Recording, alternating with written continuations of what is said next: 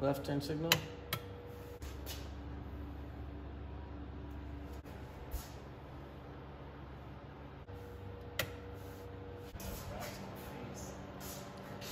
Okay, do that again. Flip them off and back on.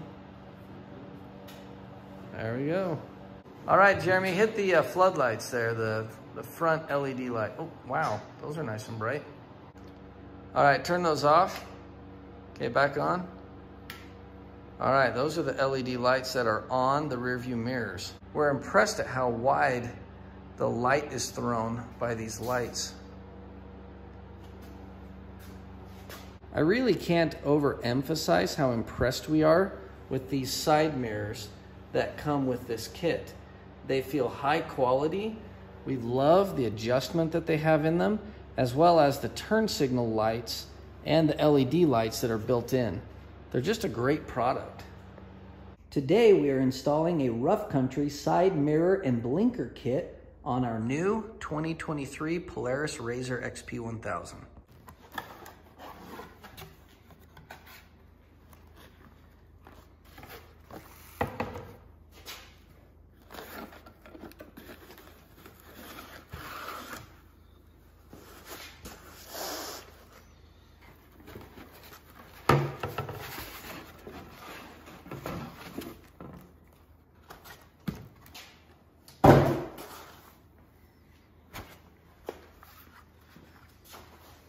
Okay, we've got it sorted out.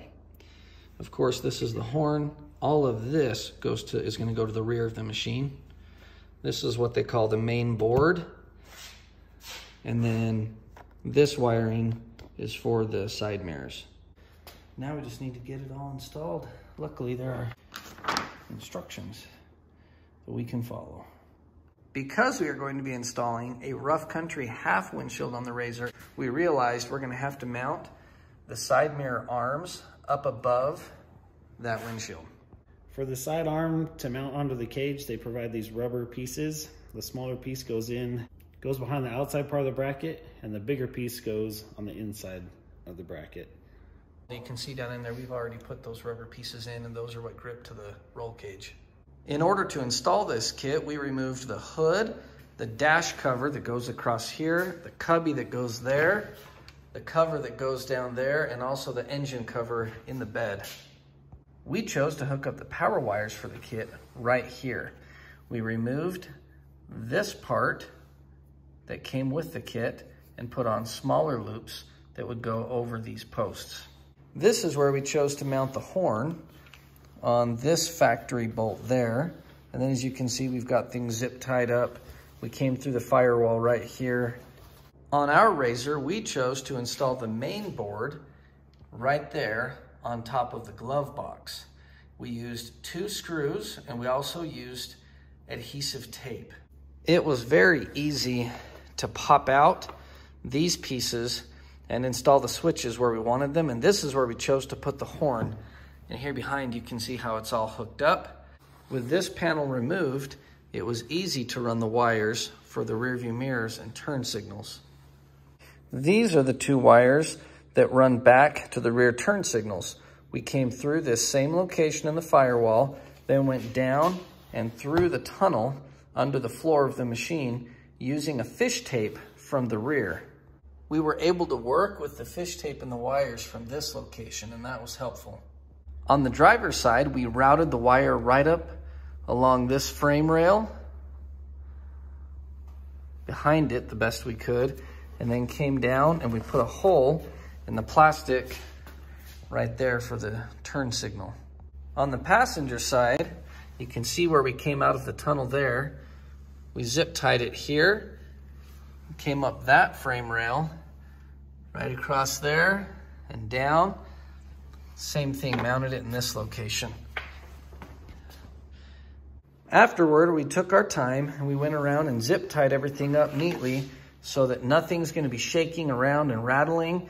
We've got everything zip tied and secured in a location where it will be held still while the machine is in action. We're very happy with the way the wiring turned out and the way that the Rough Country kit is set up. It was intuitive and really quite easy to install. It does take some time, but it wasn't difficult. And there's a certain degree of creativity that you're able to use as you install this kit that makes it fun because you can do it the way you want to. We've noticed that these switches light up in the dark when you use them. Jeremy, use a few of them real quick. Let's see. So there you can see the turn signal switch.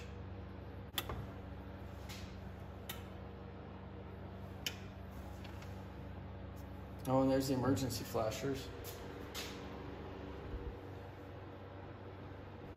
This bit came in handy when installing these rear turn indicators, as well as when installing the button for the horn right there. Drill bits, tape, dikes, pliers, screwdrivers. These are those pieces that we use to replace the factory loops here to attach the power wires on the firewall. But here's a little glimpse at some of the tools that we use to install the Rough Country Street Legal Kit. A package of zip ties definitely comes in handy when securing all of the wires. We would not have been able to successfully run the wires for the rear turn indicators under the tunnel here that goes under the machine without this fish tape that we were able to use from the rear of the machine here and fish through that tunnel and then pull the wires back through.